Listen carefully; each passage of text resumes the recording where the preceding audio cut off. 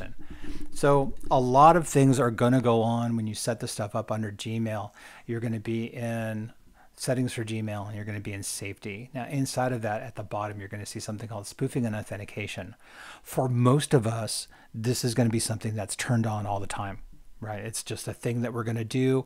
We're going to have our domain spoofing on, our spoofing of employee names on, inbound email spoofing, unauthenticated emails, groups, and then apply future recommended settings automatically. Those future recommended settings are going to come straight from Google, right? But this is kind of where you start going into SPF, spoofing and authentication. Now there's another step that you can take, and that is defining your SPF record inside of Google. Now they actually have a whole process for setting this up. Now most of us, if we're just using Google Workspace, are going to have v equals SPF1 include underscore spf.google.com for everybody. Now, you can also limit things down to IP addresses. So if you just wanted to do for a particular range of senders, email exchanges for this process, you can do it for that. You can do and include other domains along the way. It just all depends on how you want to set all this stuff up. Now, a lot of people are probably like going, but wait, this is a private domain. Yes, it is. So if you have stuff on the internal network and it's going to go through this way, you can do that. These are all valid SPFs. But if you're going to add your SPF record at your provider, now you need to go into DNS, and you need to go into DNS at your provider. We'll do that here in a minute.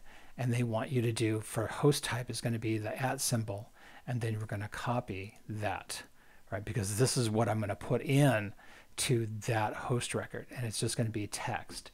So when I go over to my provider here and I'm in my DNS, I can go add record. I can do a text record, right? And it's just going to be host is going to be @ and then the text value is going to be that. So @ everybody for this, SPF include Google all, right? Now make sure that that actually is the right one for this, right? Minus, that's a tilde, right? So just make sure that it's actually a tilde, right? And you want to make sure that that's actually a tilde here, and you're good. And you just add the record.